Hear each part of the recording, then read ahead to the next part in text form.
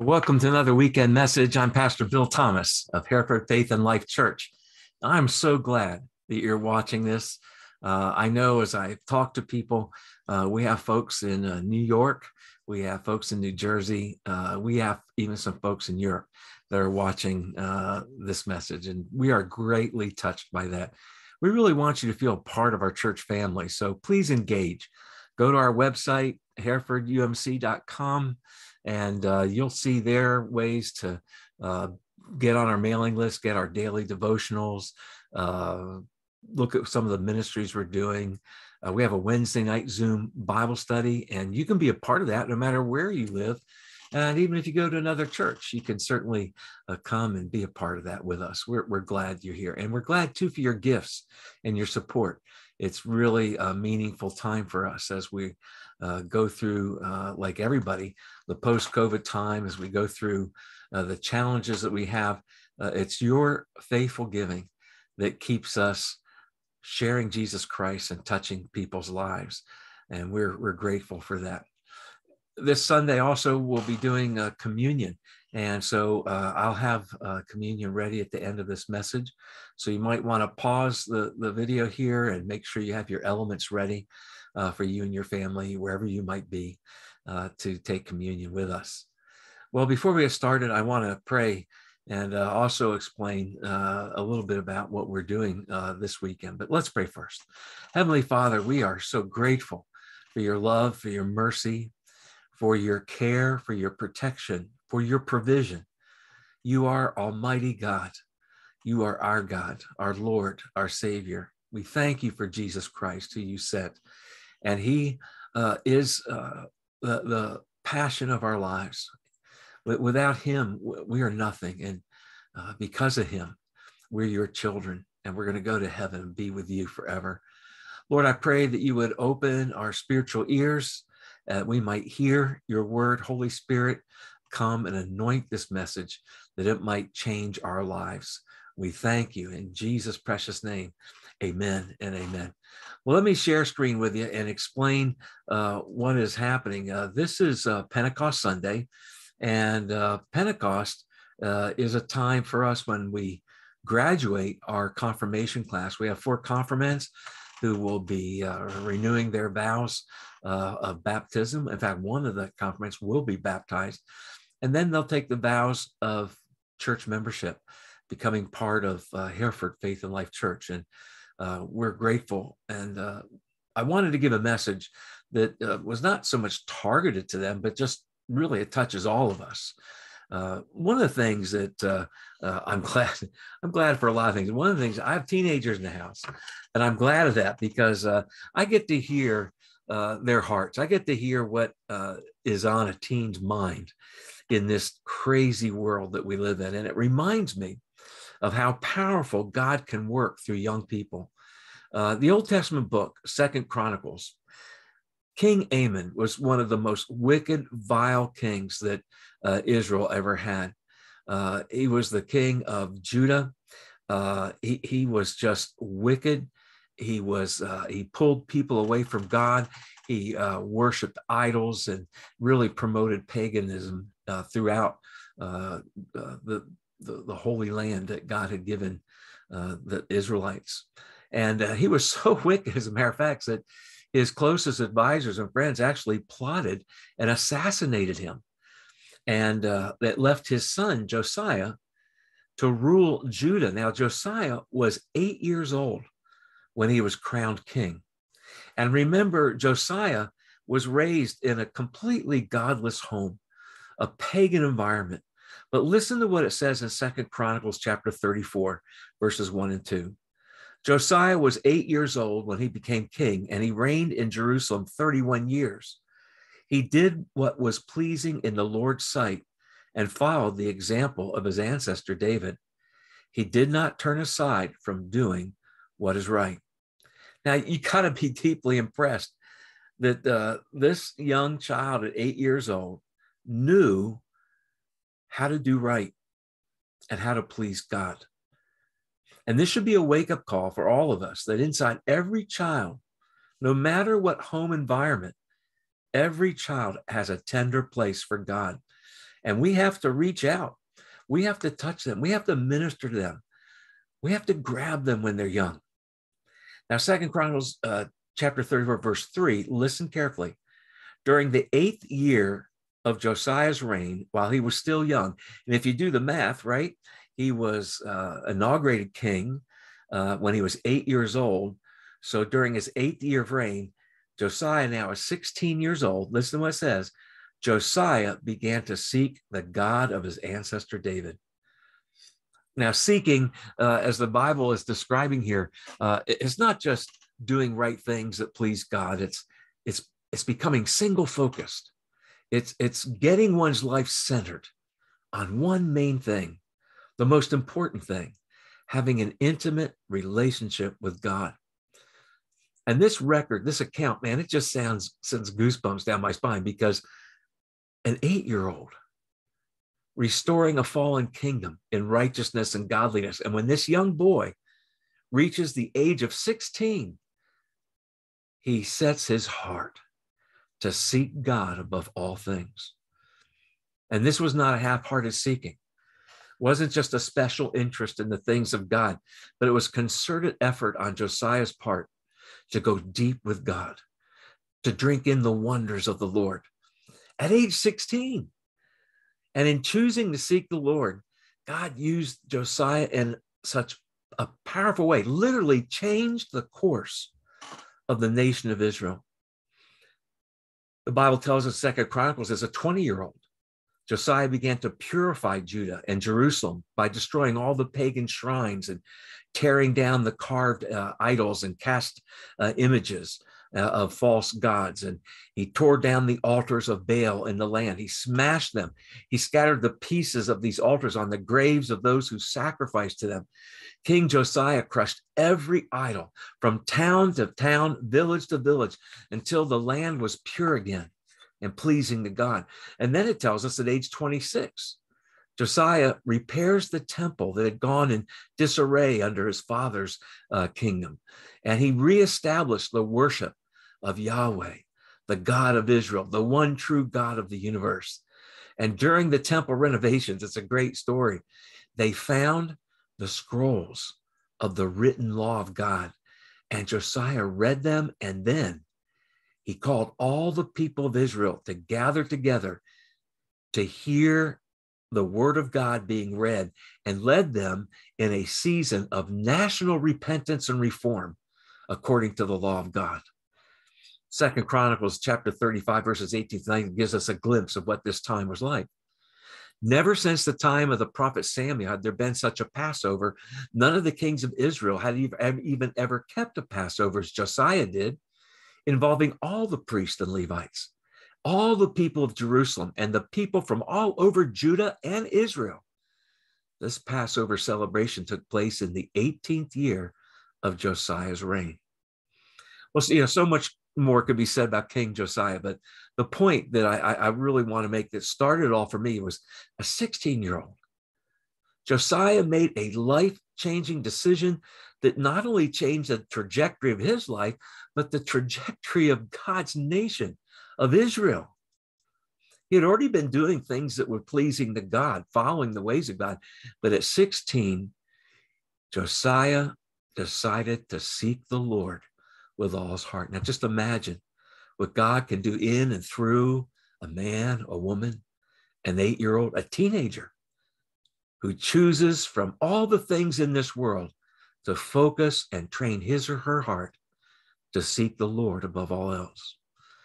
People, there is a great calling and destiny on our young people today. God is moving in a powerful way in those generations, especially I'm thinking of our confirmation class. One of my favorite sodas growing up was 7-Up. Anybody remember a nice cold 7-Up? I tell you what, it is delicious. Every now and then I'll treat myself and buy one. But there are 7-Ups that I want to challenge you and our confirmation class to make a lasting impact for Jesus Christ in this world that we live, to find and answer God's call and destiny in your life. Here's the first one. Wake up. Emergency rooms and urgent care are seeing waves of accidental injuries that they've never seen before. These are people who are walking while so absorbed in texting and checking their Facebook on their cell phones that they're falling, they're stepping into poles, they're getting hit by cars, with drivers even texting. Don't live your lives staring at a screen, self-consumed, self-focused, self-absorbed. Psalm 57 verse 8 says, "Wake up, my soul." Romans chapter 13 says, "Besides this, knowing the time, it's already the hour for you to wake up from sleep." Listen, folks, we live in critical times, dangerous times, not just overseas, but right here at home. Drug addiction, opiate overdose, crime, violence. But these times in which we live, they are ripe and filled with opportunities to touch and impact people's lives for Jesus Christ. We just have to wake up to them. Ephesians chapter 5, verses 15 and 16, the Apostle Paul writes, inspired by God, "So then, be very careful how you live. Don't live like foolish people, but like wise people. Make the most of your opportunities because these days are evil." Young people, people of all ages, wake up to the needs around you. Wake up to the opportunities that God puts in your path every day. Seize the day, grab it, and live it to its fullness for Christ. Wake up. Here's the second of the 7 ups. Dress up. I'm not talking about your fashion outfits, your polos, your Tommy Hilfiger, Pradas, whatever you wear to school or church. The Bible says in Romans chapter 13, 14, that we are to put on Christ, that we're to be clothed in him, in humility, grace, and love.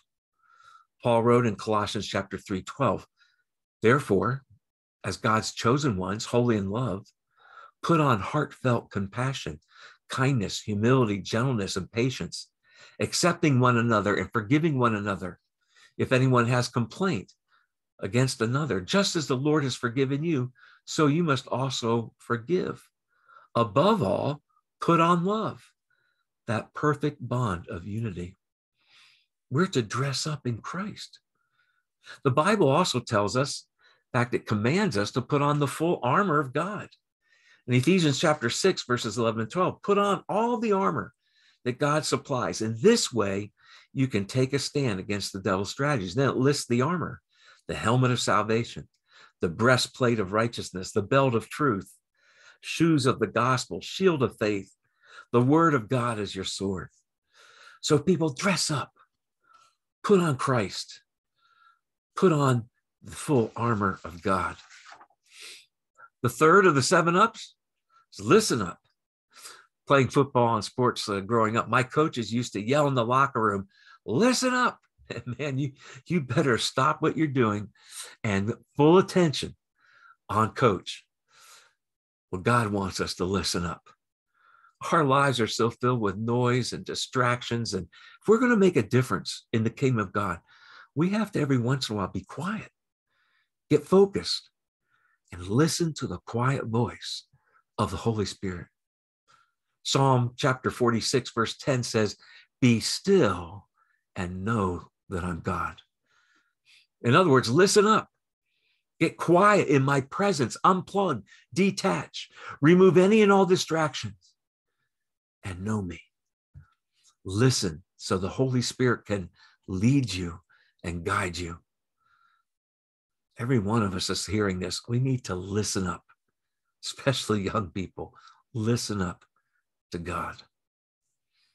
The fourth of the 7 ups is stand up. Stand up for what you believe in, for what you know to be right and true. In Psalm chapter 94, verse 16, God asks, "Who will stand up for me against evil? Who will speak for me in this generation? Who will stand with me against the powers of darkness and oppression?" Wherever you are, wherever you go, stand up for Christ. Generations ago, the church sang, stand up for Jesus. Ye soldiers of the cross, lift high his royal banner. It must not suffer loss. From victory unto victory, his army shall he lead till every foe is vanquished, and Christ is Lord indeed. A very wise man once told me, Bill, you must stand for something or you'll fall for anything. I want to pass that on to you. You must stand for something or you'll fall for anything. Stand up for Jesus Christ. I had a seminary professor who instructed us in the class, no matter where we were, who we were talking to.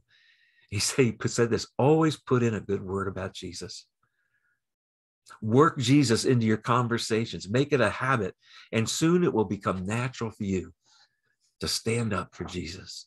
Galatians chapter 6, 9 through 10, it says, let us not grow weary in doing good. Therefore, as we have opportunity, let us do good. As we have opportunity, stand up for Jesus Christ. Put in a good word for him. Even when we're tired, we feel down, we feel rejected, our faith is mocked by our friends, maybe we're made fun of. That's the time we need to stand up. Don't grow weary. Don't give in. Don't throw in the towel. Don't give up. Don't quit. You can do it. Stand up for Jesus Christ. The fifth of the 7 ups is this one, fill up. The Bible says in Ephesians chapter 5, verse 18, be filled with the Holy Spirit. Be filled up and keep on being filled up with the power, love, and grace of the Holy Spirit. Listen, you're not going to make a dent in this world if you're not constantly, daily, moment to moment, being filled with the Holy Spirit. You just won't. None of us is strong enough. You know, this Sunday is Pentecost Sunday, when the body of Christ, the church around the world, celebrates the day Jesus baptized his disciples with the Holy Spirit there in the upper room and filled them with the power of God. And they went out and turned their world upside down for Jesus Christ. We need the same power. We need to be filled and baptized with the Holy Spirit. Fill up with God. See, the harsh reality is we can't even live this Christian life. We can't even be a true follower of Jesus in our own power and strength. We just can't. We need the Holy Spirit. We need to be baptized and filled again until we're overflowing with God. And listen, one of the ways we do that is by keeping our eyes on Jesus. When we stay focused on Jesus, we can accomplish great things for God in the kingdom. When we look to Jesus and the power of the Holy Spirit, it means we take our eyes off of our weaknesses and our problems and our troubles and our circumstances. God will use us to do the impossible. When we fill up with the Holy Spirit, we see things as God sees them. And how does he see those mountains? Oh, they're just a molehill. Nothing's impossible. Nothing's impossible to God. In fact, the Apostle Paul, filled up with the Holy Spirit, writes Philippians chapter 4:13. He said, I can do all things through Christ who makes me strong. Fill up. You know, one of the best ways to fill up is worship, getting into the presence of God, drawing strength and comfort from his presence, and prayer, reading and studying the scriptures, the word of God, the Bible. Fill up with the Holy Spirit. Here's the 6th of the 7 ups. Reach up. Reach up for something higher for your life. Dream a great big dream for your life. Reach up for your destiny in Christ. I don't know all the plans and hopes that you have today, but what you want is to reach up for something bigger and better. I don't know what you want to be. I'm talking to young people when you get older, but I know this: God has something more for you, far beyond what you could even imagine. Ephesians chapter 3, verse 20, the word of God says, glory belongs to God whose power is at work in us. And by this power, he can do infinitely more than we can ask or imagine. Do you have a great imagination? Can you dream big dreams? God says, I can dream bigger. I can do more with your life than you can even imagine if you just reach up to me. And all we have to do is reach up and say, Lord, I'm all in on your plans for me. Show me, and I'll do it. Proverbs chapter 3, verses 5-6 says, trust in the Lord with all your heart. Lean not to your own understanding, and in all your ways acknowledge him, and he will direct your path. Reach up to God. Finally, 7 of the 7 ups. Lift up. Lift up. God didn't create you and put you in this world to live for yourself. You were created for a mission, the mission of Jesus Christ. And part of that mission is to serve, to lift up the downtrodden, to lift up the hurting, to lift up the outcast, to lift up the needy. In John chapter 4, verse 35, Jesus says this to his disciples, I say to you, lift up your eyes and see the fields, that they are white unto harvest already. Jesus wasn't talking about the wheat, the barley. He was saying, lift up your eyes and see this ocean of people who are hurting and who need God and want to know him, but they have no one to tell him. The Bible says we're to lift up Jesus Christ in our lives and all that we do, because Jesus said, if I be lifted up, I will draw all people to myself. You know, I found that most people really don't care much for religion, but they sure love Jesus. So lift up Jesus in your life. And just for the record, Jesus didn't come to earth to start a new religion. He came to earth to build and pave a new relationship with God through his death and resurrection. So don't share religion, share Jesus with people. Lift up what he has done for you and invite them along in the journey and adventure of following Jesus Christ. Lift up people and build them up. Don't tear people down. Stop putting people down. Don't be critical and judgmental. Be an encourager. Be a person people like to be around because of your faith and positive attitude. Lift people up. The Bible, also tells us to lift up our cares to the Lord in prayer. That's important. Philippians chapter 4, verse 6 says, do not worry about anything. Instead, pray about everything. And the peace of God that passes understanding will rule your heart. I found when working with people can be very tough. It can be discouraged. Some people aren't lovable. And you need a prayer life. You need to lift up your own heartbreak and get God's peace. So real quickly, let's bounce through them one more time. The 7 ups of impacting the world for Jesus Christ, finding your destiny and your calling. First, we need to wake up, be alert to the opportunities that God gives us every day. We dress up, we put on Jesus Christ, be clothed in him, put on the armor of God. We listen up. We listen every day to the voice of God through the Holy Spirit, through the word of God. Let him guide you. And we stand up for him. We stand bold for Jesus Christ, and we fill up with the Holy Spirit every day, overflowing with him. And we reach up and dream big dreams for God. And we lift up. We lift up the people around us as we are the hands and feet of Christ, serving in a needy world. Hey, let's pray. Father, thank you for the challenge of your word. And thank you for these 7 ups. Wake up, dress up, listen up, stand up, fill up, reach up, lift up. God, may we do them. May we do them in your power and your grace to reach not only this needy world, but to fulfill our destiny in Christ. You're calling upon our life. There's nothing more that we want to do is when we get to heaven to hear you say, well done, my good and faithful servant. Amen. Well, before we dismiss, it's time for us to take communion. So if you have your elements ready, take your bread. Jesus, on the night of Passover, before his arrest and crucifixion, took bread and he blessed it, thanked God for it, and then he broke it. And he gave it to his disciples to eat and said, here, this is my body. Take and eat, for this is my flesh broken for you. Do this in remembrance of me.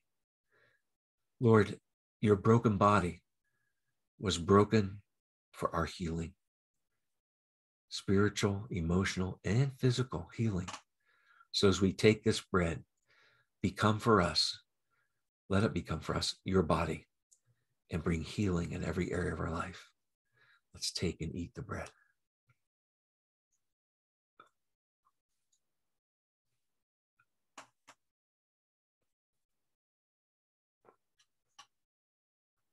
Later on in the Passover meal, he took a cup of wine. He blessed it and gave thanks to God for it. And then he gave it to his disciples and said, take and drink this, all of you, for this is my blood shed for you for the forgiveness of sins. A new covenant, a new relationship with God through my blood. Let's take this blood now, take the cup and appropriate it. Ask God to forgive you of all your sins and cleanse you from all unrighteousness and receive the forgiveness of our Savior, Jesus Christ. Let us drink.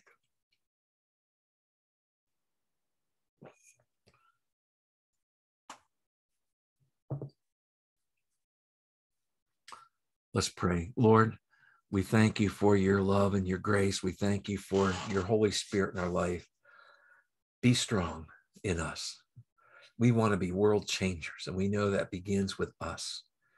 Help us be the men, the women, the young people, even the children that you want us to be. As we grow and mature in Christ, keep us focused. Help us to remember to wake up and be alert to the opportunities that you put in our ways, to put on you, Lord, to put on Lord Jesus and the full armor of God, dress up and to listen to your voice, to listen up, to stand up and be bold for you and to fill up with the Holy Spirit and to reach up and dream big dreams that you've given us, a destiny in you, and to lift up the hurting and the people around us and even our own needs. We lift them to you. We thank you in Jesus' precious name. Amen and amen. Well, may the Lord bless you and keep you. May his face shine upon you. May he be gracious unto you. May he lift up his countenance upon you and give you his shalom, peace, wholeness in Jesus Christ. Now go and be that ambassador for Christ, the hands and feet of Jesus in the world around you. They're desperately looking for him and searching for him. Bring him into that situation and share him with others. God bless you. And again, look forward to seeing you next weekend. We really do love you. I'm glad you're part of this virtual family. Please come back. And again, please go to our website and engage with us.